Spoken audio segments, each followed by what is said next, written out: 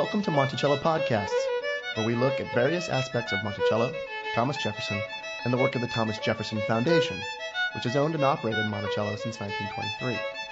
I'm Chad Woolerton, Monticello's webmaster. Quick question. Who wrote the United States Constitution? Did you answer Thomas Jefferson? Well, if you did, you're wrong. James Madison is most often described as the father of the Constitution, though several other people also played key roles in the development of the final document. In fact, Jefferson wasn't even in the United States when the Constitutional Convention was underway. He was more than 3,000 miles away, serving as the United States Minister to France. But the author of the Declaration of American Independence and of the Statute of Virginia for Religious Freedom did have some strong opinions. This time we present 3 letters, 2 from November 1787 and 1 from the following December, in which Jefferson shared some of his earliest thoughts on the new Constitution. The recipients of these letters were John Adams, Adams' son-in-law William Stephen Smith, and James Madison. The letters, read by Bill Barker of Colonial Williamsburg, are presented in full in separate MP3 files on this website. There's a lot going on in them, so recently I sat down with Jeff Looney, editor-in-chief of the Papers of Thomas Jefferson Retirement Series, to get his interpretation of the letters and to provide some background. Well, I think these 3 letters are very interesting in a variety of ways, but obviously what makes them especially significant is that they are his first reaction to having seen the Constitution as it emerged from the Constitutional Convention. Jefferson is part of an extended discussion among Americans at home and abroad, and he's engaging in dialogue at first in these letters with diplomats abroad, with John Adams and Adams' son-in-law, from whom he has received his first copies of this document, and subsequently this is his first reaction to it to his lifelong friend and collaborator James Madison, to whom Jefferson's opinion of the Constitution would have been especially important. He had several reactions, some of them quite positive, but his objections were mostly concerned with his fear of excessive government power. He was deeply concerned by the lack of term limits in every instance, as he said, but especially term limits for the president. He felt that if a president could be reelected at 4-year intervals, he would basically never stop getting reelected, and he advances examples of that having been true in Europe in recent and past European history, and he basically concluded that the effect of this would be a de facto monarchy, and that would mean European influence in the elections, because foreign powers would see how important these elections were, and they would interfere. And the example he cites is that of Poland, where that's precisely what happened in the election of Polish kings. He was deeply concerned by the lack of a Bill of Rights, which he felt that all people had a right to in every document, no matter what. And he gives examples of what should fall in such a Bill of Rights, most of which we would recognize, but one of which he repeats a couple of times is that there should be provisions against standing armies, which I don't think makes it into the final Bill of Rights. One particularly interesting thing is that he felt that judicial review, I didn't call it that, but he felt that judicial review should be brought in as well, again as a way to, in this case, limit legislative power. In tandem with the president's veto would be some ability of the judicial branch to react to and control legislative enactments. That was an interesting one because he becomes so against judicial review later on in his career, particularly when it comes to Marbury Madison. He's sort of outraged at the claim for that. But that one occurs to me that the judicial review that's ultimately established is more final than what he might be proposing here, in that it would be more of a veto power. So it could be overruled by the same way a modern-day presidential veto can be overruled. So they wouldn't be the final say, yeah. But would also make that more likely to occur if it were just, if the judiciary began veto, we probably would have the judiciary butting in more often. Yeah, to be more involved on a regular basis, I think. That would have been interesting. Yeah, it would have been a very different type of judicial review, but that he was disposed to speak to it in any way at all, I think, is quite interesting. Absolutely, absolutely. He was concerned that just generally with the tendency toward excessive power, and he's very much writing in the context of Shays' rebellion in Massachusetts. Mm-hmm.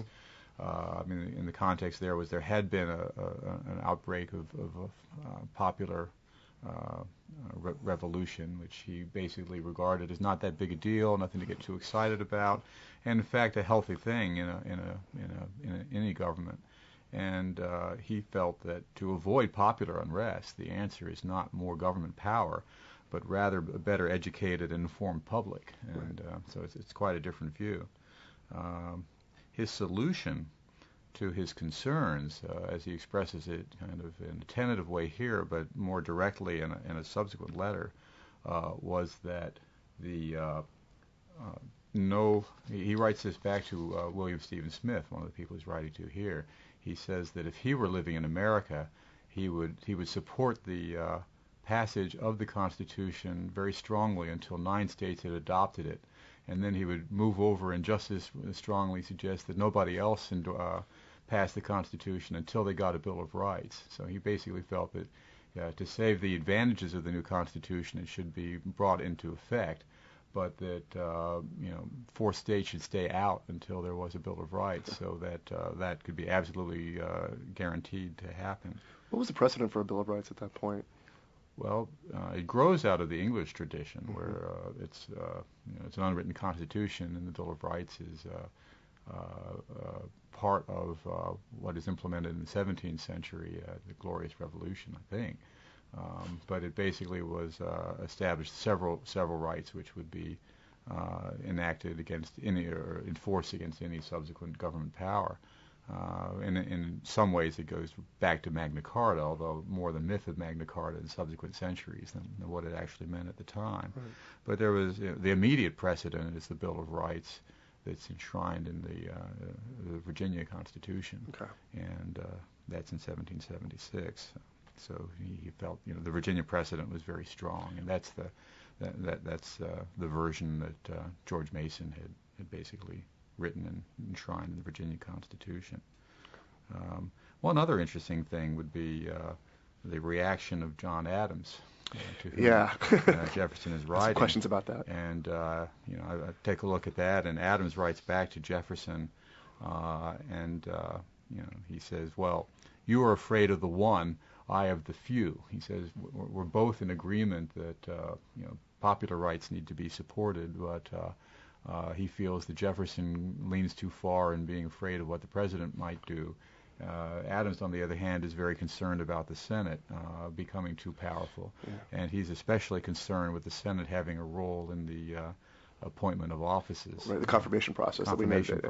He'd like to see a Privy Council, kind of like the Council of State that was in existence in Virginia and other states at the time, but not the Senate, and not an elective branch having a role in that, which he thought would make them too strong. He also doesn't share Jefferson's concern about the presidents being able to run for re-election. In fact, he says, "You are apprehensive of the president when once chosen, will be chosen again and again as long as he lives. So much the better, as it appears to me." He basically feels that the president should be very rarely elected or re-elected because he's concerned about the potential disruptive influence of elections. Right. He wants fewer elections because he feels that the potential for foreign influence and other kinds of uproar are too strong when you hold any elections. So he says, "Elections, my dear sir, I look at with terror." Whereas Jefferson feels quite the opposite. He feels that holding them frequently reduces their ability to their importance. So any one election doesn't have the kind of cosmic influence that would lead to that kind of. It's funny that they both see the same boogeyman. Yeah, they do, but they have different answers. Exactly. Can I ask you about that? The two had been friends for a long time up to this point, and just a year and a half earlier had spent time together in England traveling around. And then Jefferson kind of, when he writes this letter too, he's writing about all these different things, and he just kind of comes out very bluntly and says, "So what do you think of the new Constitution?" And then goes and really gives his response. It's almost like it's just a polite thing to ask before he gives his opinion. Mm-hmm. But it almost seems like this might be the very beginning of the rift between them, that they all of a sudden kind of look, and there's something very important at play now, and they come to opposite conclusions about certain things, especially about the presidency and about the power of the federal government. I don't think you were ever going to be able to paper over this kind of fundamental difference of opinion they had on this. I do think it's a astute observation that in some ways this is the seed of what became a bigger and a bigger and a bigger philosophical difference between them. And it certainly is fully in play by the early 1790s when Adams comes out with a book that is regarded widely as a strong endorsement of limited monarchy, which Adams himself thought was grossly unfair. But it's certainly true that he had argued that in very much the same way that the concern against anarchy and oligarchy was really the thing to be worrying about much more than the executive. But I do think in some ways this is the beginning of what for quite a long time is a very kind of tough-minded but respectful disagreement that they had. Right, I think they were perfectly able to give and take in that without it becoming deeply personal or problematic. Okay. And I think that's very much their attitude about each other right into the mid-1790s when things took a more serious turn. Now this the letter that Jefferson writes to Colonel Smith, who is Adams' son-in-law. That one is interesting. He doesn't spend too much time talking about the particulars of the Constitution itself, but he does use the opportunity to talk about Shays' Rebellion and comes up with a couple of choice quotes. It's the Tree of Liberty quote. Does that quote haunt him during his political career? It seems like a very strong statement to make, and then to send right into a letter. Yeah. And hope that it never gets out. I mean, I don't know how he felt about it. Maybe he thought it was one of the smarter things that he'd said, but it is something that is kind of a disturbing image. Well, it is a very strong image, a very strong statement. He repeats something like that a couple more times right around the same time. I don't think it actually became public knowledge until after he died, but it's certainly one of any number of very outspoken statements he makes at various times throughout his career. It's probably one reason he's very concerned not to have his name actually put in front of some of the things he says. Right. There's a different version of the letter to Adams that he sends to Uriah Forrest a few days later.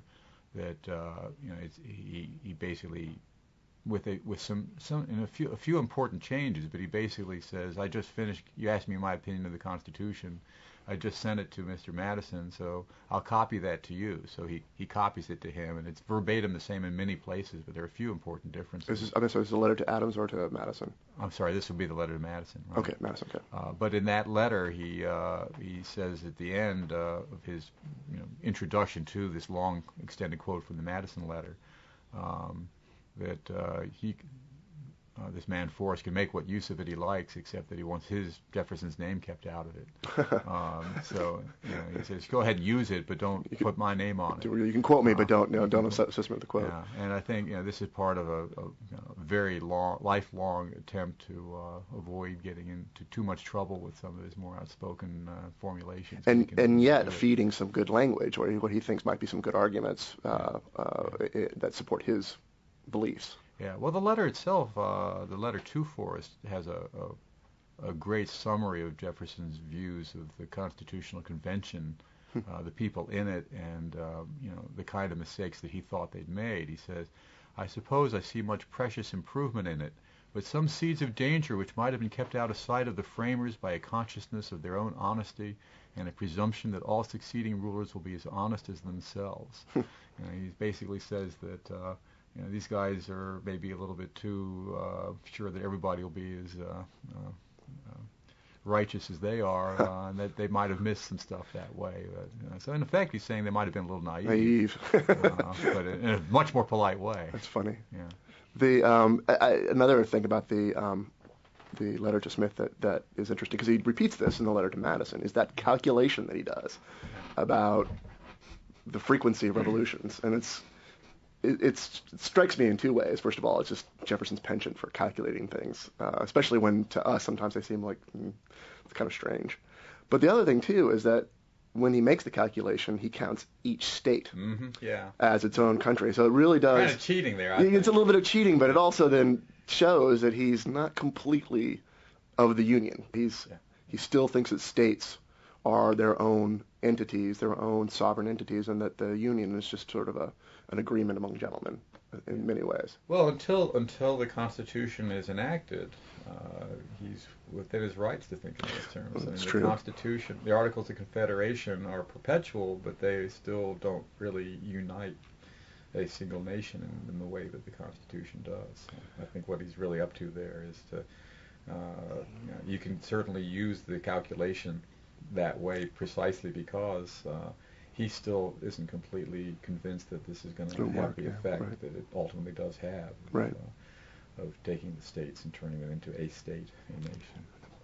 Now, with the letter to Madison, he spends a little time, as he does with the letter to Adams, going about some business before jumping to the information about the Constitution. And here again, it's kind of funny because before he said, he just kind of bluntly asks Adams and then launches into his own thoughts about the Constitution. Here he kind of subverts his speaking about the Constitution at all, saying it's a I've got nothing else better to write. Yeah. He basically says, let me fill up the page because I don't have anything else to say. Right. So I'll toss in some comments on the Constitution. Exactly. What should I talk about? Let me see. Well, what can I think? Oh, the Constitution. And of course, that's disingenuous or a polite evasion, whatever way you think of it. Sure. But I think it's very clear that what he's doing there is he's being diplomatic in two senses of the term. Yeah. He's being diplomatic in the sense that he is a diplomat, a United States diplomat at the time, and he knows his role is not to be part of this process. He's got to be apart from it. So I think that he's distancing himself from the kind of advice he's giving because he's a minister of the state. And not somebody who ought to be commenting on these in a specific way. But it's also diplomatic in the sense of not kind of coming to the main point and saying part of the main point is that you, my friend, have come up with a document that I think is deeply flawed in certain ways. Right. So that he can kind of make it more casual by not starting out with saying, "What on earth do you think you were doing?" saying rather, that. And of course, that's also how he starts out by saying the many good features he sees in the Constitution. Yeah, and he has some wonderful language for it too, especially the captivated when he's talking about the House and the Senate and the vision of representation there. Yeah, but to Madison, unlike one of the other letters, he does not say, we could have done just as well by keeping the good old Articles of Confederation and making a few choice amendments. Which is kind of how he ends one of his letters. That's right, he does. Why didn't we just kind of leave that as it was and preserve it as this kind of sacred relic? And here he says he doesn't go into that, but he does make the more substantive points that he thinks are more important. Right. I've got one last question for you because there was a phrase that struck me, and I want to see if your thoughts about this agree with mine. Mm-hmm. It's in the letter to Colonel Smith, and he's talking about the Constitution and probably the strong presidency, and likens it to setting up a kite to keep the hen yard in order. Mm-hmm. First thought, of course, when I heard that was a kite, flying a kite. Talking about a bird. Yeah. And so this is a bird of prey. A bird, right. So he's basically saying that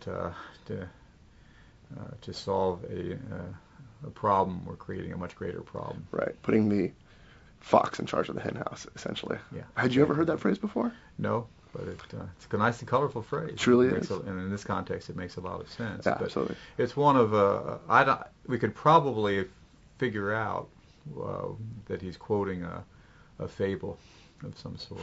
Okay. It could be Aesop, but it could also be who's that? There's a French guy, Fontaine maybe. There's a French guy whose fables are very much in use at the time. Okay. But I suspect that it wasn't something he came up with. I think it was a kind of a metaphor in popular usage. Right. Right. There's a letter that I helped to annotate a long time ago where Gouverneur Morris, in writing about a later stage of the French Revolution, is talking about King Log, and this is an Aesop's fable where I think it was the frogs who clamored that they wanted a king, and Zeus gave them a log. And the log didn't satisfy them. The log just sat there doing nothing. And so then he let him have some predator who proceeded to gobble them all up. And he said, what you want is a figurehead. Right. That's his point. The point of the fable is there are contexts in which a figurehead is what you want. Exactly. Because something with actual power is more dangerous. So that kind of thing is comparable to what I think we're talking about here. Okay, that's great. Yeah. All right, well, thanks. Okay, thank you.